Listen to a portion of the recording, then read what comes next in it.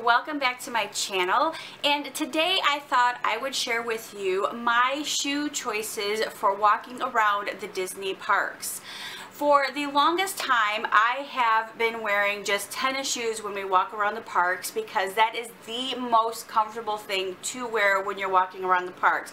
You can definitely avoid getting blisters or having very hurt feet or uncomfortable feet, back aches, leg aches, or knee pain, whatever the case may be. So we always wear tennis shoes.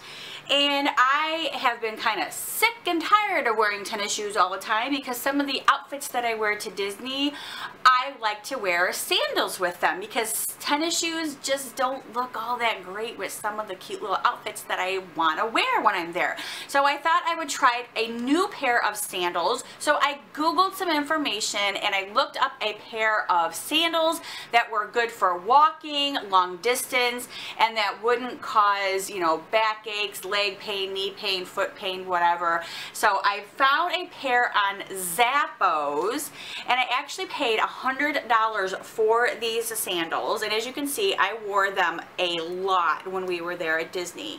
I thought they were definitely very comfortable. They were definitely worth the price because I did not have any back pain, no leg pain, no knee pain, no foot pain whatsoever. However, I did have blisters on the bottom of my feet, right on the pads, right where my pads hit the bottom of the shoe. I did have blisters on the bottom of my feet from these, and I also did have a blister on the back of my heel from this shoe, which is my left shoe. So I had a blister on the back of my foot from there, but nothing that I couldn't take care of with wearing a pair of socks and some tennis shoes had I needed to, which I did.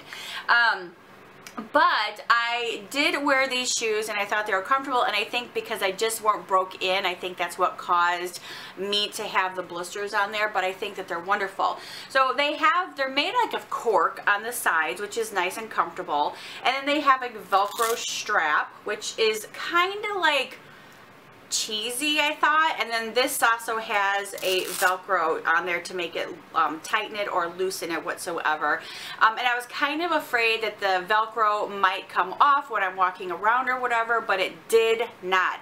The Velcro held up really well, and I wish I could tell the name of the shoe, what the name of the shoe was, but it wore off when we were walking. So I feel horrible about that, but I did order them on Zappos. But anyway, I just thought I'd share with you my, you know, walking sandals versus my tennis shoes, which always carry an extra pair of tennis shoes with you anyway, because you may need to continue to wear tennis shoes if you just cannot wear sandals. I did find myself after I got the blisters on my feet that it was very uncomfortable to wear the sandals after the blisters were there, so I actually just had to put cover them up with band-aids and then put socks on and then wear my tennis shoes, and it was a lot better. I didn't take care of those blisters while I was there because I didn't want them to be hurt or more painful, I guess, when I was walking around, so I took care of those when I got home. But I would definitely suggest investing in a very nice pair of walking sandals, especially if you want to have like sandals that look nice with your outfit or whatever. And I was very happy that I did, and it actually kept me, I felt like it kept my feet a little bit cooler as well as I walked around the parks because my feet tend to swell when they get hot. So these were actually very good for that as well. And also for water rides, my socks and my tennis shoes did not get wet, so I wasn't walking around with wet feet inside my tennis shoes. So again, sandals were, you know, good. They played a good part in that as well. But anyway, I will always probably wear tennis shoes and I will always probably wear sandals. It just depends on what we're doing and how my feet feel. But overall, I thought these were really great sandals, and I'm glad that I bought them, and I'm glad that I tried them out.